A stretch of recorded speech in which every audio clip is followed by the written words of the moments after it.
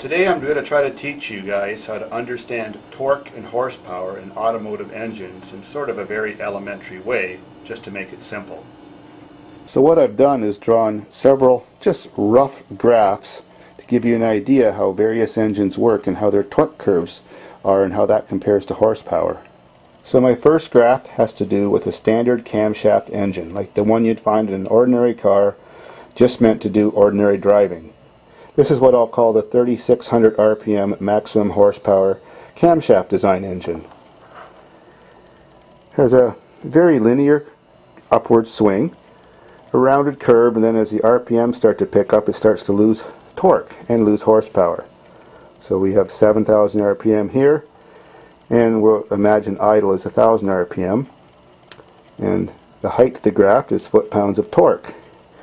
So here we are starting from, say, an idle of around 1,000 RPM, and as we're accelerating the RPMs of the motor, torque is peaking at about 3,600 RPM, and if you speed the engine up faster than that, higher RPM, you lose some torque because of aerodynamic drag in the intake system, and you've lost some horsepower.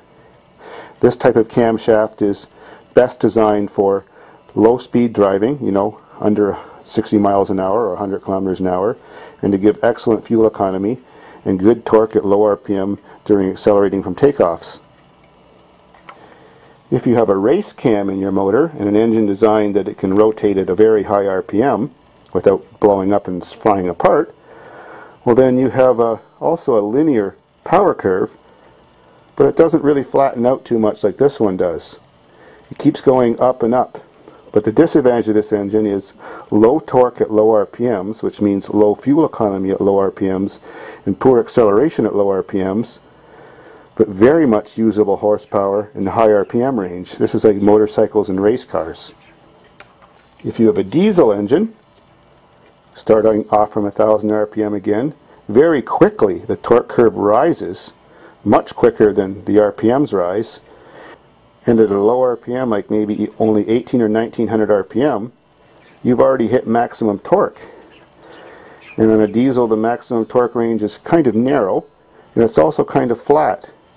Then of course diesel burns at a slower rate than gas, so as you increase your RPMs and getting to the red line of a diesel, there isn't enough time to burn all the fuel for them, and that causes a quick drop in horsepower. So diesels, you like to use the power within this short range of RPMs, and that's why diesel large trucks have so many gears.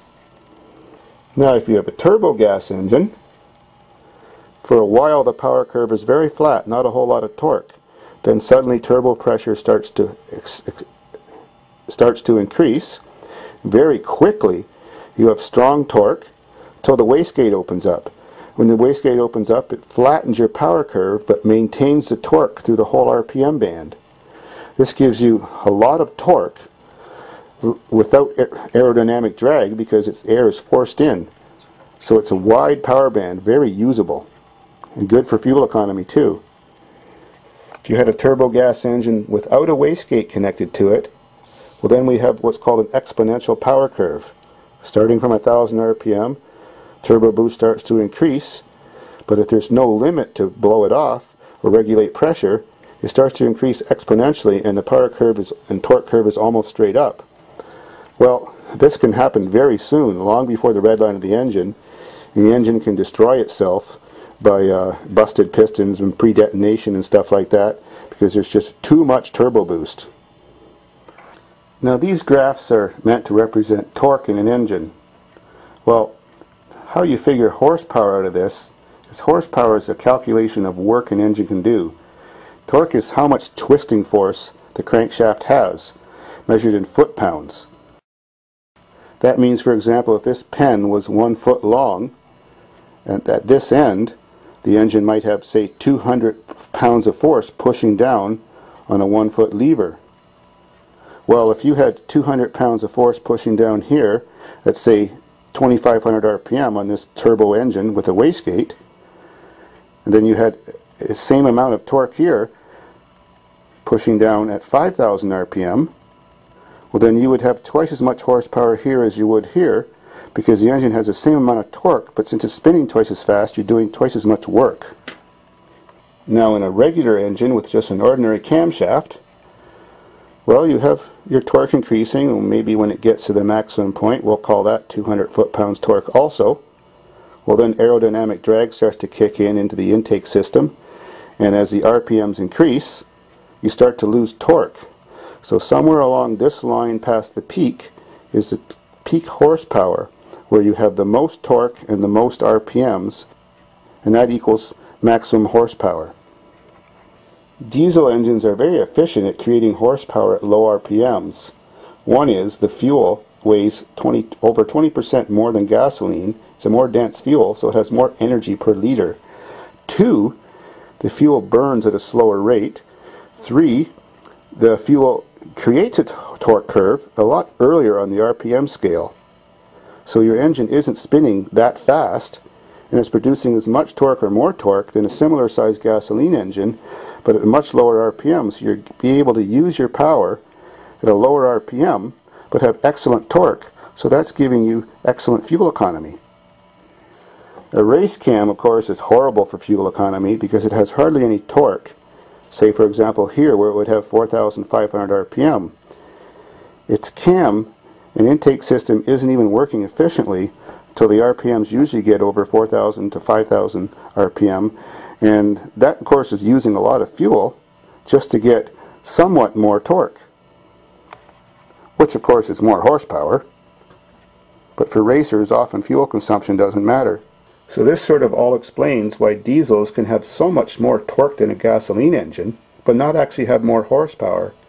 It's because they're not quite doing as much work, because the torque all happens at a much lower RPM. Turbo engines have the most usable flat torque curve, which maintains full torque throughout the upper RPM band. And a standard camshaft gasoline engine always has a torque curve which comes on fairly early, so that you can use your torque in a low RPM where you're doing most of your normal city driving and highway driving, which gives you the excellent fuel economy. So if you want the best all-around engine for power, you want to design an engine that has an inductive system, whether that be supercharged or turbocharged or ram air or anything like that, that produces a long, broad, flat torque curve, so that when you're doing, say, 2,000 or 3,000 RPM and you're doing, say, 6,000 or more RPM, you still haven't lost any torque. You've still got it all there, so your horsepower can quickly double in just a couple thousand RPM. Now the only difference on this graph, if it was supercharged instead of turbocharged, is the power curve would come on much quicker and sooner, because there would be no turbo lag because a supercharger is mechanically driven. The only disadvantage of supercharging is that it actually takes some of the horsepower from the engine to drive the supercharger, and even though it's giving you a lot more horsepower, you're actually losing some to drive it. A turbo engine doesn't do that. It just uses wasted exhaust gases and turns them into free energy. So I hope all you younger viewers out there now have sort of at least a basic understanding of engines and their torque and their horsepower outputs.